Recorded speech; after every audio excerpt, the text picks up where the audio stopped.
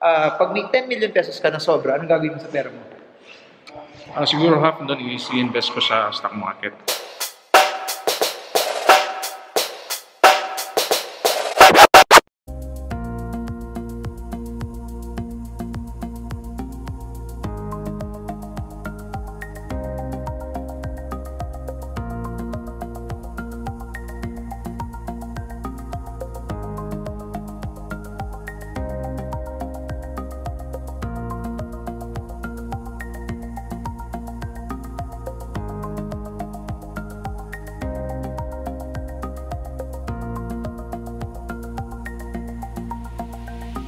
Hi guys, we're still here in Qatar. We just finished our sessions for today and we're here with Edgar, mechanical engineer. How long have you been here in Qatar?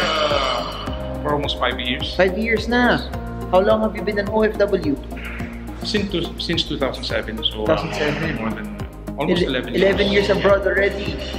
Okay, now, I was asking this kanina before this video. I was asking your greatest money story, and then you said that you were in debt millions. Yeah. How did that happen? Accumulation of debt from credit cards in the UAE. So, yun. Pero anong pinambili mo sa credit cards naman? Alam niyo, yung usual na sa UAE kasi, alam mo yung lifestyle kasi doon kahit na wala kang cash actually. Dubai Mall ka? Dubai Mall, Emirates Mall, lahat ng mall doon. So, yun yung lifestyle siguro. Kaya, yun, nung nakita ko nga itong financial literacy, doon natin na-realize na kailangan natin kontrolin yung pera. Otherwise, tayo yung kukontrolin ng money. Pero how did you, do you still remember yung highest amount ng pinaka-debt na yun? I think collectively, 1.5 million. So, what did you do to get out of it? Ano yung mga steps na kinuha mo nun? Yun kasi, nung time na yun, talagang wala kaming exposure sa financial literacy. So, pagka may pera, so, gastos lang ng gastos kasi we were born as a spender. So, mula nung naano kami dun sa financial literacy dun, kailangan mo palang reduce ng expenses at saka magsimulang mag-save. Pero ano yun, may savings ka no? Wala kang savings? Actually, walang savings kasi nga talagang malaki sahod mo, puro gastos ng palabas, may bakasyon ka. So galing gastos dito, gastos doon. Galing sa sweldo lang lahat yung yung yes. So to pay for your debt, para nagtipid ka sa sweldo mo? Yes, kailangan kong tipid, tapos yun nga, i-realign mo yung mga gastusin mo. So, yun, doon nagsimula. How long did it take naman to pay for everything? I think it's almost 3 years. Oh, wow. Anong feeling nung nakawala ka sa utang? Yan, parang sarap yung feeling. So, parang freedom, sabi nga freedom. So ngayon, when did you pay off everything? What year was this? I think it was 2016. 2016? Yeah. Okay. So from 2016 to now, are you debt-free na? Wala na talaga? Meron naman mga konting utang na lang, pero hindi na credit card. Wala na credit card. So, housing loan naman, mga ganun? Hindi naman. Ganun, so assets naman siya? Assets naman. Simula tayo mga assets. What's the biggest lesson na natutunan mo doon na from being in debt ng 1.5 million? Yun, yung don't spend more than you can earn. So, and then you have to start saving money for your future. So, yun talaga yun. Kasi dati, hindi mo talaga may isip yun kasi yun nga, we are born spender. Pag may pera ka talaga spend lang. So pero ngayon, since sabi mo, you would buy credit card, using your credit card sa mga bakasyon, sa mga pang-enjoy na bagay, ano nagbago sa lifestyle mo to be able to actually, parang wala na akong credit card. Okay.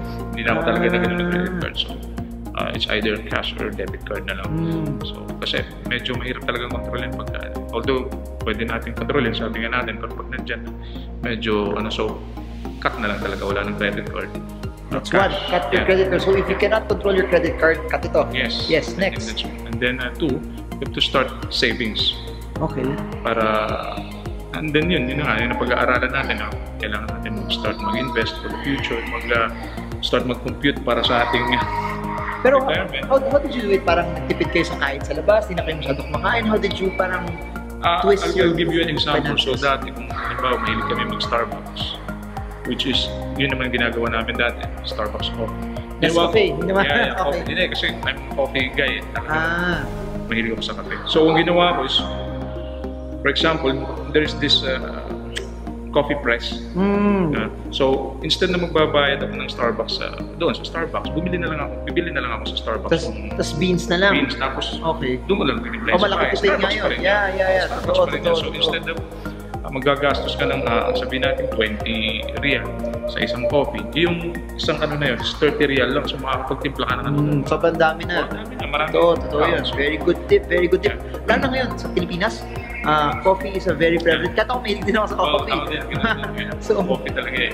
Pero here's the thing, hindi naman masama mag-coffee, pero kung hindi na kaya nakakapag-save dahil sa coffee, ayun, I think that's where the problem will lie naman. So, nagtipid, nag-skimp off, nag-change ang lifestyle. What else?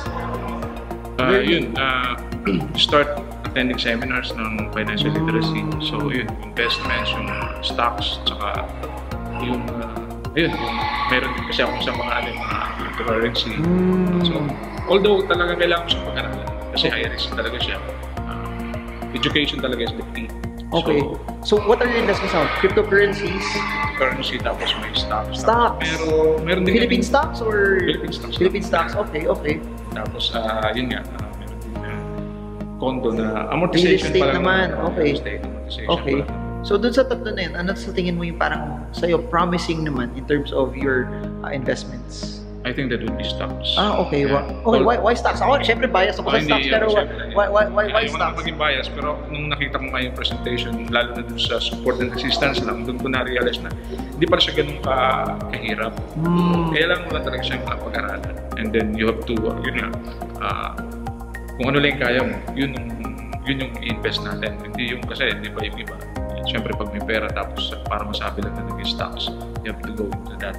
So, unang-una yun nga, pag-aralan mo. Tapos, kung ano yung kaya mong i-invest, doon muna tayo magsimula. And then, afterwards, madali na lang magtagtag eh. Galing. So, galing. What's your goal now? I assume since we did financial planning, your goal is to go home back to the Philippines also. Yeah, so dati, 9 years ang goal ko para mag-retire. So, medyo nare-reduce, kailangan i-reduce na. Para, yun nga, nag-attend tayo ng RFP. Actually, nung simula, for personal, kasi para may apply natin sa sarili natin, and then yun nga, habang tayo nag-attend, na-realize natin, kailangan talaga natin siyang i-share sa maraming Pilipino. Para, sabi nga, bakit hindi mga Pilipino nag-invest sa stock market na pupunta lang tuloy sa mga foreigner. So yun siguro. Okay, so do you have a target amount na pag nakuha mo to, magre-retire na ako, uwi na ako sa Pilipinas? Doon sa calculation natin, medyo malaki-laki, pero yun nga, meron talaga siyang target amount. So, meron. Kung sa target amount, meron. Pero, do I have to disclose Di naman. Pero, pero ginamit natin yung pinag-aralan natin. Okay. Ano yung sasabihin ko? Ano sa'yo ang retirement? Ano yung definition mo? Pag uwi mo sa Pilipinas, anong gagawin pag nag-retire ka? Ako kasi, na-expose kasi sa abroad, nalalayo sa family. So, mas maganda talaga, pag sinabi mong retirement talaga is financial and time freedom. So, ibig sabihin, although may business ka, hindi pwede kang gumising ng 10 o'clock. Diba kung gusto mo, hindi mo na kailangan na gigising ng maaga para parang nangangamuhan na. Parang yung nagtatrabaho tayo as employee. So, we have control of our time. Siyempre, yung finances natin. Siguro hanggang sa pagtanda natin, hindi na tayo problema. Okay, galing. Amazing. So, thank you so much for this. I hope you get inspired by the story. Nung ganda nito, babalikan kita the next time I come back here na isang tao na in debt, na wala sa utang, nag-budget, nag-save, and the next step na is how big we see those investments happen. Kasi inspiring yan, it's time that we see more Filipinos like him that are out of debt, saving and investing, and then they become financially free as well. Kasi madami kang ma-inspire pag nakauwi ka sa Pilipinas, tapos punong-puno yung investments mo. It's a good story to tell as well. So, that's it for now. Hope this video helps you trade well, trade strong, trade smart. Bye everyone! Bye! Salamat sir. Oo naman, salamat.